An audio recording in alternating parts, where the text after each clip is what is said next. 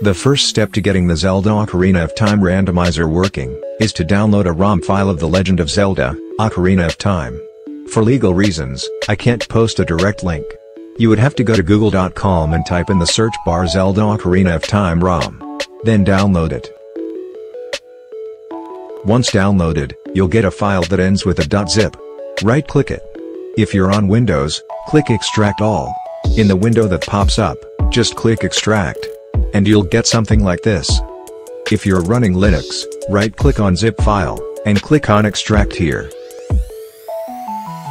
Now you'll have a file that ends in a .n64. Next, you are going to go to the Ocarina of Time randomizer website. The link is in the description. From the main page, click on Generator. Wait for the site to load. From this page, click on Main Rules. From here, you can change things like, if you want to leave the forest area before beating the Deco tree. If you want the Door of Time to be open. If you need all the medallions to enter Ganon's castle. How many trials Ganon's castle has. If you start the game as an adult. And where certain items are placed.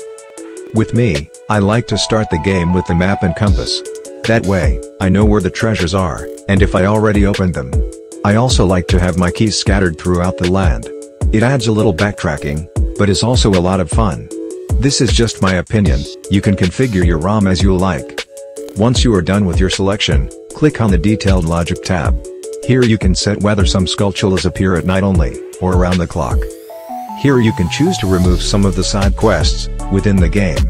For me, personally, I have removed only the time-consuming ones. Like the shooting gallery, fishing, and horseback archery. If you, yourself wish to remove certain objectives, all you have to do is click it. And click the Add button on the corner. On the right-hand side is a glitch list. I don't recommend touching this. Unless you know what you're doing. Once done, click on the other tab. Here, you can continue to customize your Zelda experience, by removing some cutscenes, to make the gameplay flow faster. Or by increasing the amount of rupees you can hold, or how many rupees you start with. Go down the list, one by one, and edit it as you see fit. In the Cosmetics tab, you can change the color of almost anything. And in the last tab, the SFX tab. Here you can randomize the music in the game. When you're all finished making your choices, scroll down to the bottom, and click on Generate Seed.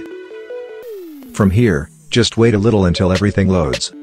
Once you get to this page, just scroll down. Here, click on Browse and look for the Ocarina of Time ROM. The one with the N64 extension. And select it. Now click Patch ROM. And wait while it runs. When you get this pop-up, make sure you save the file. This next step is advised, but not mandatory. To beat the Ocarina randomizer can be very tough. To save yourself some time, you can scroll up to the top. Here you'll find an address. You can copy the address by clicking on the Copy to Clipboard button. And I would recommend saving it to your computer. That way, if you ever get stuck in the game, you can always go to this web address and click on the spoiler log. This will give you the location of all the items in the game, making them a little easier to find. Our last step is to download the Nintendo 64 emulator. You can go to this site. The link is in the description below. Once downloaded, double-click it. Then click on Run. Click on Next. Click on Next, once again. Click Next. Now click Finished. Select your language and click OK. The Nintendo 64 emulator should launch now. Click File, then click on Open ROM. This is very important, select the file that starts with OOTR. And not the Zelda Ocarina of Time ROM file. If you are running Linux, you are going to look for the Software Center. Click the search button, on the top right-hand side. Then type this exact word into the search bar. Install it, and launch it. Before you begin to use it, you will have to make one minor adjustment to the configuration. In the program, click on Settings, then click on Configure. Then click on the Plugins tab. In the Video Plugin section, choose this option. Then click OK. In the main page, click File, click Open ROM, and choose the file that starts with OOTR. And not the Zelda Ocarina of Time ROM file. Enjoy!